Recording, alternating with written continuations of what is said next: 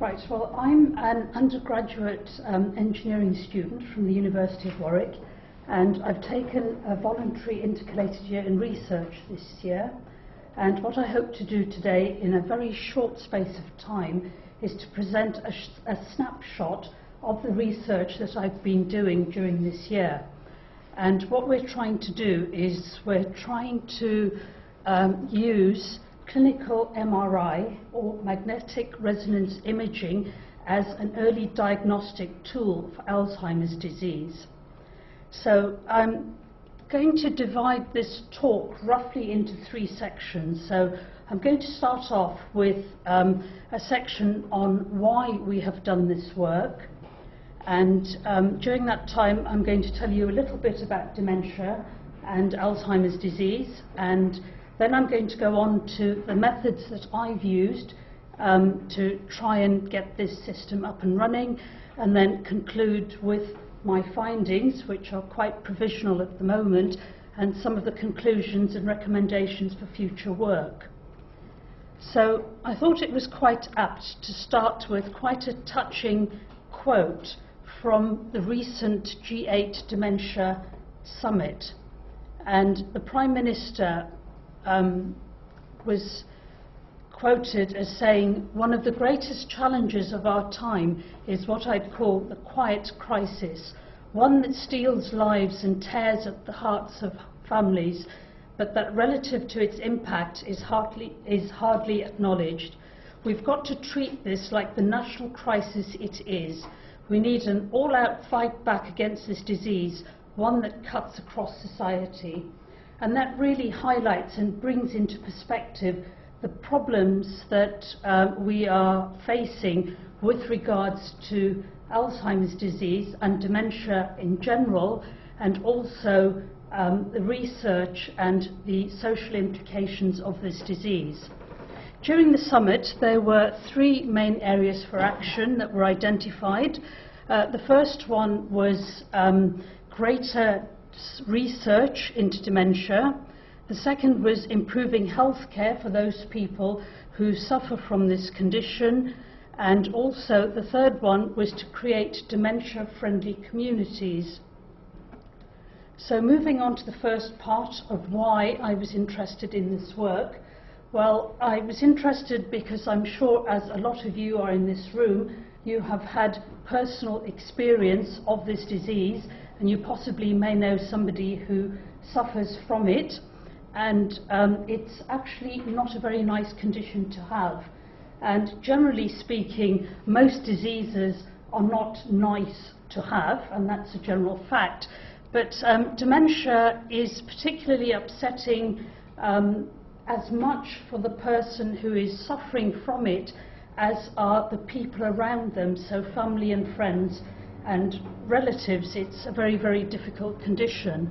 So I'm just going to try and make you understand a little bit about what dementia is, and then tell you a little bit about Alzheimer's disease. So dementia comes from 2 Latin words. One, de, which means apart, and the other is mens, which means of mind. And put together, quite literally, they mean that you are taken apart or away from your mind. So that's quite an upsetting concept when you think about it.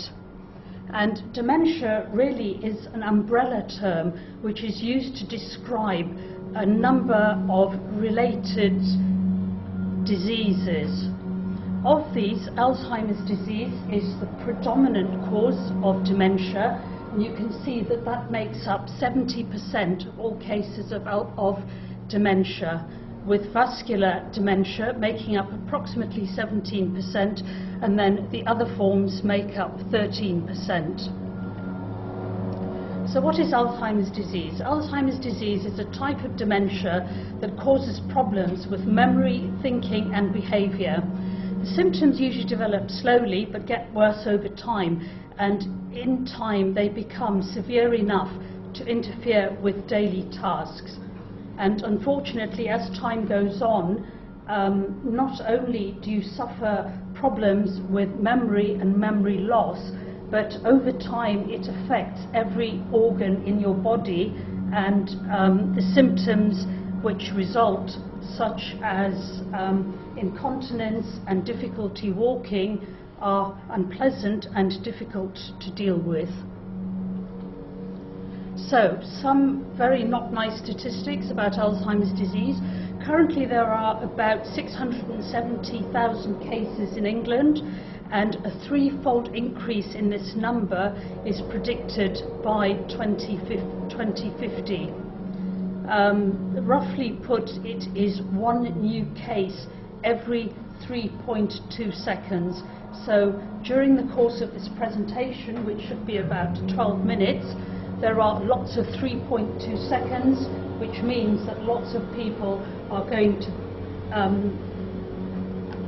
suffer from this condition. Associated with this condition is obviously the cost, and you can see that the annual cost of one dementia patient is approximately £27,000. And in comparison, the other three major diseases, cancer, heart disease and stroke, all approximately sit at about £5,000 a year.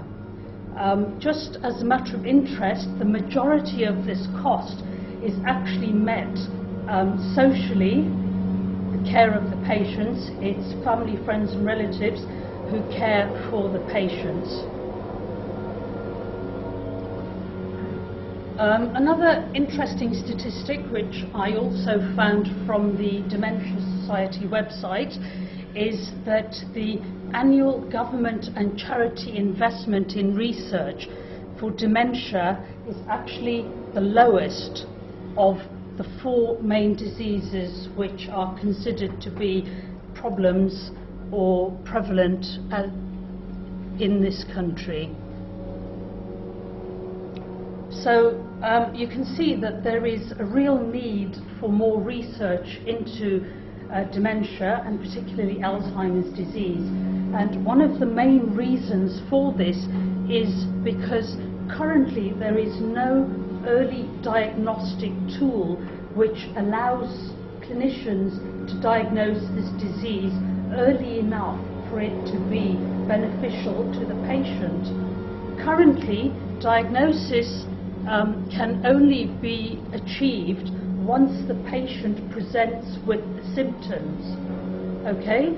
And a definite diagnosis can only be confirmed post-mortem, or in the very unlikely event that a brain biopsy is carried out, but that is hardly ever done.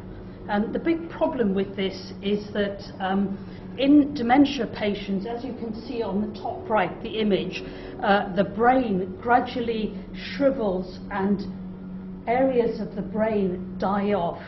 And it's very well recognized that the brain is one organ in the body that does not regenerate. So once it's dead, it's dead. So basically, there is medication available to try and slow this down and to try and treat the symptoms that the patients might be having, but unfortunately there is no way of actually recovering the loss of function that these patients experience. So basically they won't get as bad as quickly, but they won't actually get better.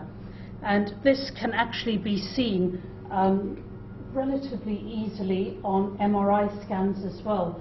So the image on your left-hand side is a brain from a patient with Alzheimer's disease, and you can see that the folds of the brain are actually more pronounced than in a normal brain, and that means that there are symptoms of amyloid plaques forming in the brain. And basically this is the major problem in Alzheimer's disease, is it is a protein which starts to behave abnormally. So if I just tell you a little bit about the pathology of Alzheimer's disease, it's actually caused by a protein which is called amyloid precursor protein.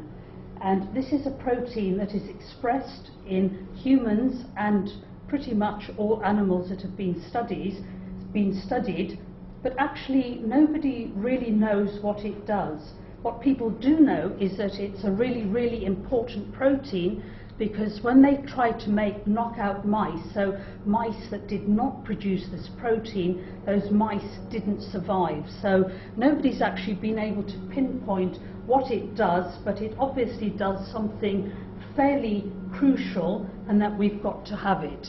So what happens is that the protein is processed in a different way, which causes this particular pathology. So how did I do this work? Well, first of all, I did a very, very extensive literature review, and I read the work that's been done with MRI, and I found 3 key papers. The first of these was published in 1994 by Bartsokis et al., and they found that FDRI, which is the method that we used, and I'll talk a little bit more about it when I describe the methods that I used, highly correlated with published brain iron levels. And also it was a robust and highly significant age-related increase in FDRI in the caudate and the putamen, which are 2 regions of the brain. I'll just skip through those because I think we're probably running out of time, and move on to the method of what I did. So what I've done so far is I've done MRI scans of 10 male volunteers ranging between 21 and 68 years old, and actually measured the T2 rate, so that's the transverse relaxation rate, which is just a parameter that you get out of the MRI machine. And we've actually measured T2 at 2 different field strengths, 1.5 and 3 Tesla. We then calculated the R2 rates, and then we calculated the FDRI, which is the difference between the value at 3 Tesla and 1.5 Tesla. This involved segmentation of the brain, so I had to study anatomical samples and anatomy atlases to try and make templates of the brain regions that we're interested in, and these were actually laid onto MRI scans to allow us to measure the intensities and work out the iron levels. And these are some of the early results that we have. This is a radar plot, and the line in green in the center shows a 25-year-old volunteer, which would be classed as a relatively young volunteer, and the other 3 are relatively older volunteers in their 50s. So you can see that in certain areas of the brain, for example, the red nucleus and putamen globus pallidus, that there is actually an increase in levels of iron in healthy volunteers. So we're hoping that this will be a way that we can exploit to make an early diagnostic tool before people actually start presenting with the disease. So further work is we're hoping to repeat scans on the same volunteers but using a different scanner to see if we can reproduce what we've done, and then we're going to move on and we're going to start analysing MRI scans from Alzheimer's disease patients. So in conclusion, a large number of people that I'd like to acknowledge. I can't name all of them, but I thought it was important that I put them up on the screen because this is a fairly complex project, and I wouldn't actually be here and have any findings if I hadn't had help from all of these people. And I would also like to acknowledge funding for my intercalated year, which came from the School of Engineering, the Birmingham University Imaging Centre, the URSS scheme, and the Warwick Global Research Priorities Materials scheme. Thank you for listening.